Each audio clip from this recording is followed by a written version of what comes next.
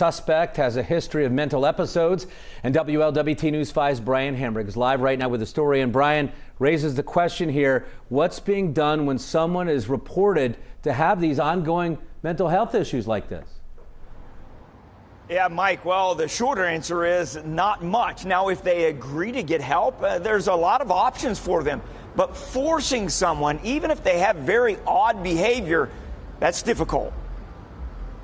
It ended in this. Police, SWAT teams, and one of the nation's most well-known companies closed. But it began like many other threats and even acts of violence. All you have to do is turn the television on every morning. You see somebody who's got underlying mental health issues. In this case, like many, the suspect was on the radar and even had a mental evaluation.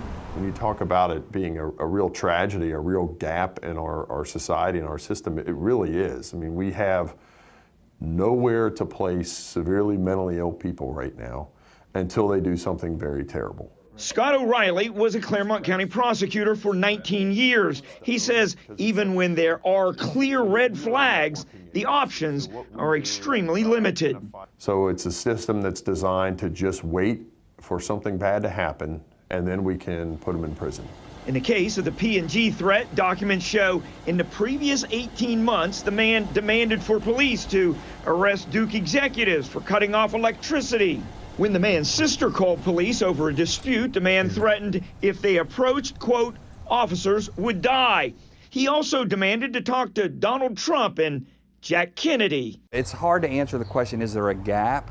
The services are there, and really the biggest gap is the individual's willingness and openness to get the treatment. Brad McGonigal is chief clinical officer for Talbert House. He says classifying who's a danger and who is not is complicated. So it's not always as black and white as we would like it to be. For now, many of the violent acts that are unrelated have a connection of prior episodes with mental health issues.